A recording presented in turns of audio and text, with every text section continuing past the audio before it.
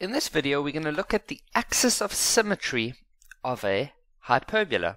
Now, an axis of symmetry is a line that divides a graph into two equal halves. And so with the parabola which we investigated a while back, we said that the axis of symmetry was the y-axis itself. Now we are busy with a hyperbola.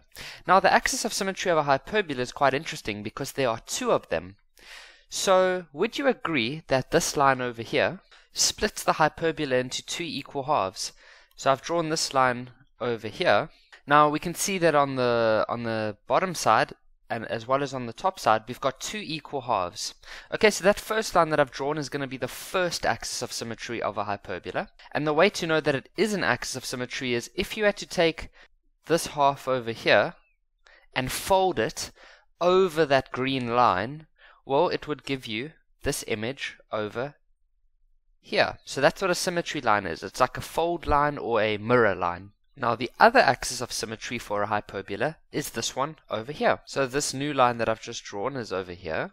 Now that's another axis of symmetry for a hyperbola, because if you had to fold this part towards that purple symmetry line, you would get this part over here. And by the same way, if you had to fold this part towards the symmetry line, you would get that part over there. So in summary, a hyperbola has two axes of symmetry. Now we need to know how to work out their equation. So out of the four different graphs that we've looked at, what would you say those lines are? Would they be a exponential graph, parabola, hyperbola, or maybe, just maybe, they are straight lines?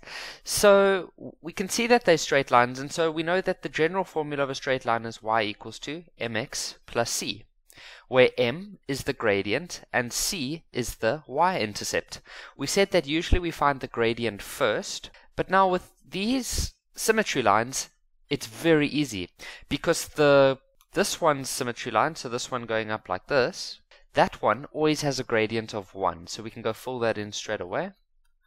Now, who of you can remember how we used to find c? Well done if you said substitute, right? And we've seen this in all the graphs that we do. Whenever we have one letter left, then we should substitute. So you need to find a point on that purple line.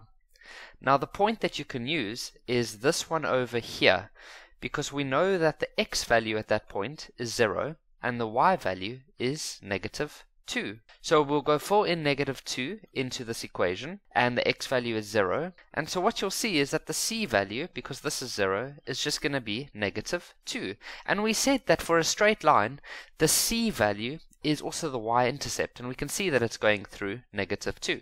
And so the equation of that purple line is going to be y equals to 1x minus 2. And now lastly, we're going to look at the red one, which is the other symmetry line. So that's also a straight line. So it's y equals to mx plus c, where the gradient of that one, you've probably guessed it, is just going to be negative 1. And that's what's nice about these symmetry lines for a hyperbola, is their gradients, we already know that. Then to find c, you would do substitution once again, but hey, that line also goes through this point, and so we can substitute minus 2 in the place of y, 0 in the place of x, and what you'd find is that the c value is also going to be minus 2. And therefore the red line's equation will be y equals to negative 1x minus 2. So hyperbolas have two symmetry lines. One of them has a gradient that is 1, and the other one has a gradient that is minus 1.